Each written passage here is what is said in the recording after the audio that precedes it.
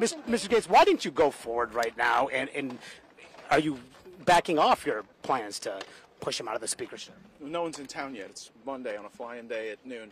I think we'll have more folks later this afternoon. Congressman, you plan to do it today? Speaker McCarthy said he will survive this. Should he be that confident? Well, he's probably right. As I said on CNN and on ABC this past weekend, Kevin McCarthy's true coalition partner on all things of substance has been the Democrats this Congress. He worked with Democrats on the debt limit bill, and only Democrats are really campaigning on that bill. Republicans aren't campaigning on the debt limit bill. That was a Democrat bill, passed with mostly Democrat votes. Then we get to the appropriations process, and Speaker McCarthy purposefully delayed us. He tried to back us up against shutdown politics. He tried to not pass single-subject spending bills, and at the end of the day, he had to utilize Democrats to pass a continuing resolution. So if Kevin McCarthy works for Democrats and utilizes Democrats in order to keep power, that would be consistent with everything we've seen from him. And if you lose, personal for you. For some people, policy failures are recast as personal because their own failures are personally embarrassing to them. This isn't personal. I can cite to you the specific elements of House rules that have been violated. Kevin McCarthy agreed to a rule that we would have 72 hours to read legislation. He blew past that. Kevin McCarthy agreed to a rule that we would not put anything over $100 million on the suspension agenda so that it couldn't be amended. He blew past that. Kevin McCarthy agreed to the Hastert rule, which is that you would never use the Democrats to roll a majority of the majority. On the last Ukraine supplemental, 101 Republicans voted for it, 117 Republicans voted against it. So does this sound personal to you? I'm pointing to specific things that Kevin agreed to that he hasn't complied with. He's just trying to subjugate his real and significant breaches of our agreement as some sort of personal dispute. But that's just more about him than it says about what we're trying to do to change Washington. Mr. Gaetz, if you lose this vote, Mr. Gaetz, if you lose this vote. How many people do you believe share your sentiment among House Republicans or in the House overall? I think tens of millions of Americans share my sentiment. And if you go look at Newt Gingrich and Mark Levin trying to attack me online, it is an avalanche of criticism from their own supporters and their own followers and listeners, where those folks are standing with me, not some of these folks who are with McCarthy. Now, can you get more than 5 or 6 Republicans to sign on to this?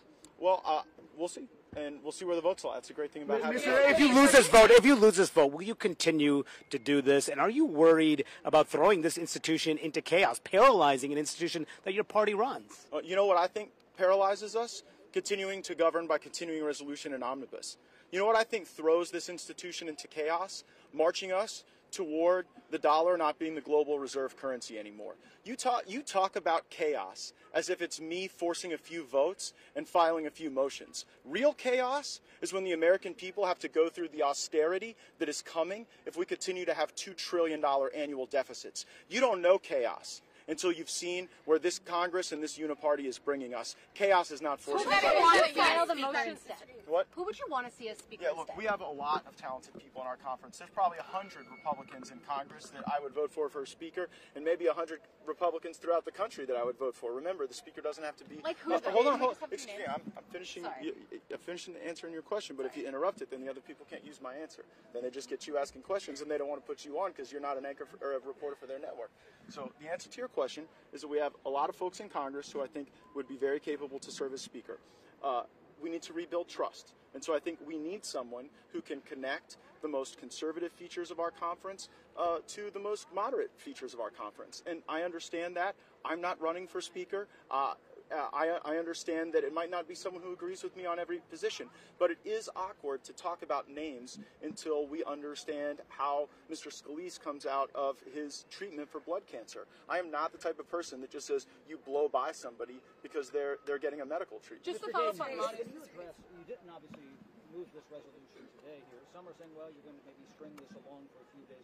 Tell us parliamentarily what your goal is. Are you going to drop this at 2 o'clock? Are you going to wait for the answers to your questions and then drop this Wednesday, Thursday? Explain the timing of this.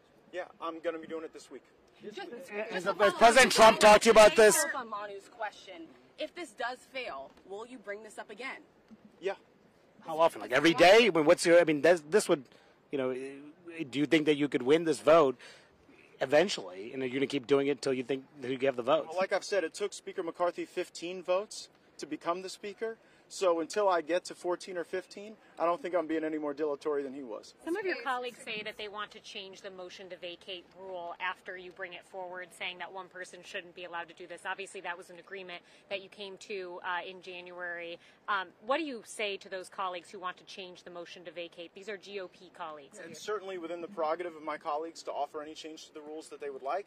That would be subject to a vote on the House floor, and there's a procedure and a process to do that. The rules aren't written in stone, and so we'll see how that goes. Have you spoken to President Trump about this? I have. And what was his advice to you? I think I'm going to keep that between the two of us. Have you talked to Speaker McCarthy? Why are you waiting? Excellent. Why are you waiting for later this week?